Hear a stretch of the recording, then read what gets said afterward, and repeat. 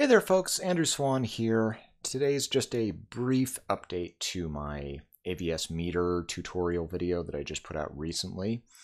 And that's to let you know that there is a graphical alternative to the installation checking function of AVS meter.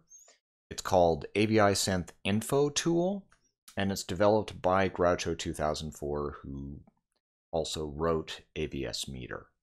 So, without further ado,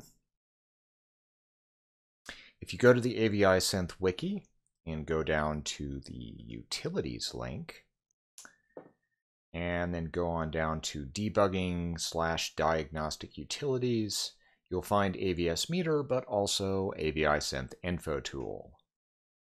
So if you click on that, it'll take you to the appropriate post on the Doom 9 forums.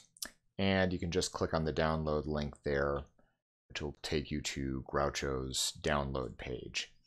And you can grab AVS Info Tool, whatever version is up there, from there. As of the recording of this video, it's version 106. So go ahead and download that.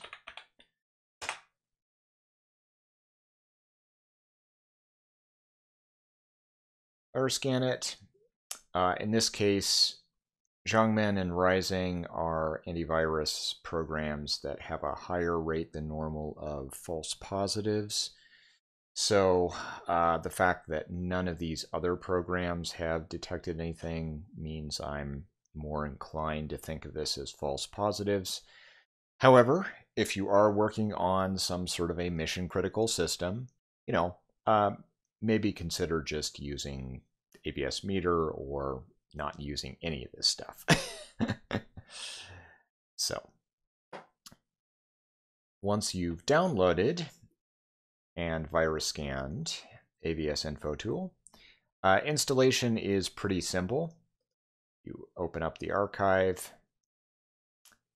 just extract it out, and Groucho's actually included a installer, so you don't even have to create your own folder yourself. You can just literally just double click on it and do next, create a desktop shortcut if you want. I'm going to do that here. Next, install. And you can of course choose a different folder to set it up in if you want.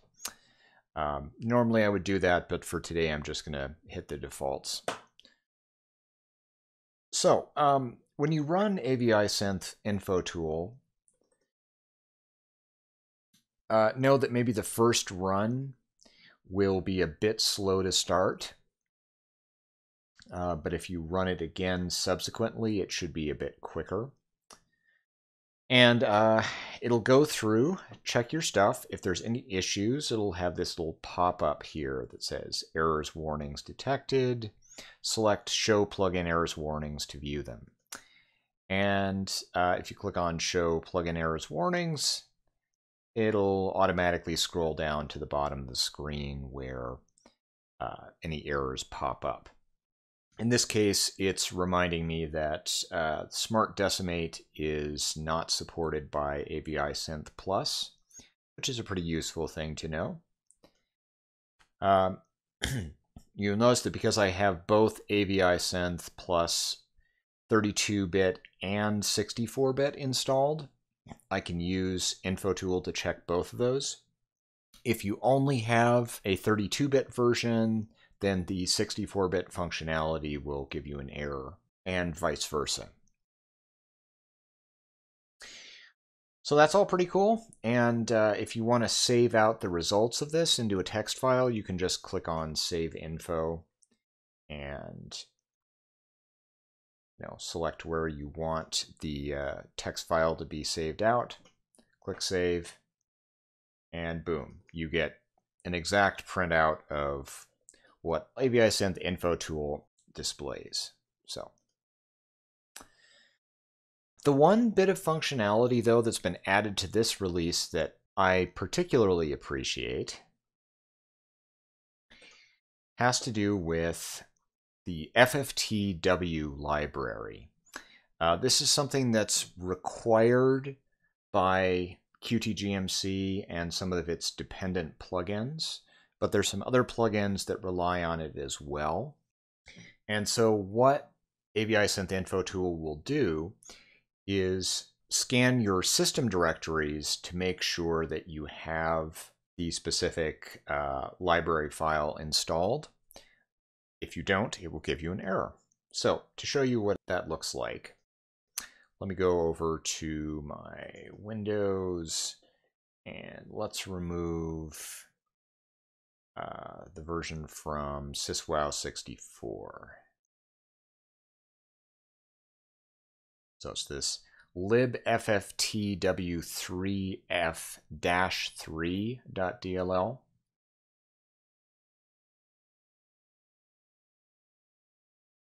Okay, so if I remove that and then run AVISynth Info Tool and go down to plugin errors and warnings, you'll see there's 3 additional errors here because there's 3 plugins that rely on the FFTW library: DFT-Test, FFT3D Filter, and MV-Tools 2. And it gives you kind of a little note about where you can get the FFTW library and where it should be installed. So, general rule of thumb is, while you do need the 64-bit version of the FFTW library for some 64-bit AVISynth plugins, you install it in the System32 directory. And likewise, if you need to use FFTW for a 32-bit AVISynth plugin, you're going to be using the 32-bit version installed in your syswow64 folder. It's this weird sort of opposite setup thing. Anyway, that's basically the way it works.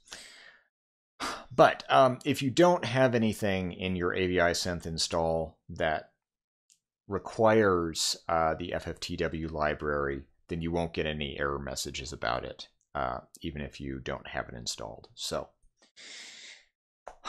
anyway, that's pretty much it. If you like this video, go ahead and give it a thumbs up.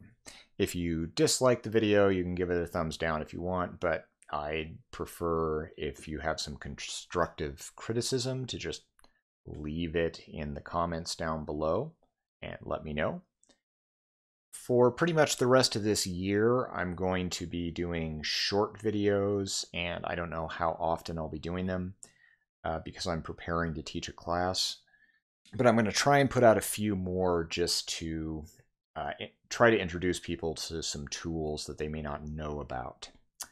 You can look forward to seeing more of those if you subscribe. With that, all I can really say is until next time, happy video editing.